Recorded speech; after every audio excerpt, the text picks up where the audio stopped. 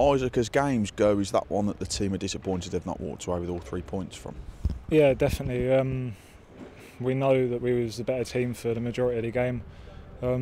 Another soft goal to concede, so yeah, we're very disappointed with it because they're starting to.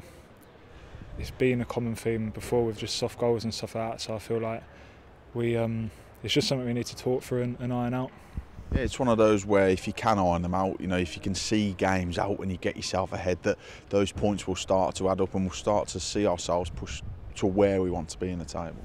Yeah, definitely. I mean, if you go back over the season and think about the goals we could have avoided, then it's a dangerous place to be. Do you know what I mean? So, but yeah, it's just something we need to sort out. We've got the players and the staff to do that, and we will. But yeah, we're just disappointed with today because it was a real good performance from the team, and I think if you come away with 3 points, it builds a lot of confidence.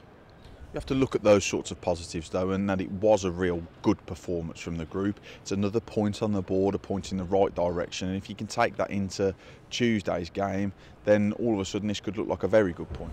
Yeah, definitely. I think you've hit the nail on the head. I think if we can go into Tuesday and get a win there, and then moving forward, if we can start picking up a few more wins, then these look like real good points, and we'll be in a really strong position. For yourself, another goal, another one from the penalty spot. Talk us through what it's like stepping up from 12 yards. I know we say it's a free hit from that sort of thing and it's a bit of a lottery, but it takes guts to get up there and do it. You clearly have the confidence to do it.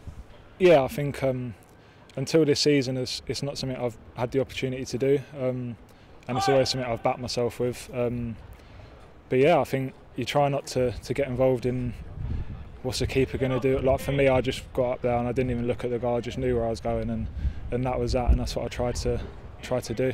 It's important at that point as well, isn't it, to not change your mind, to stick with what you know you're going to go with, and try and go with precision and power then. Yeah, definitely, and I practiced throughout the week as well. So I'd never want to step up without having done that. Do you know what I mean? So you've got to prepare for these sort of things, and yeah, thankfully it went in. You go into Tuesday night now, we know how strong we are at home as a group. I think it's just 2 defeats at home in the league so far this season. What's it like to have that sort of confidence at home, knowing you are a really difficult group?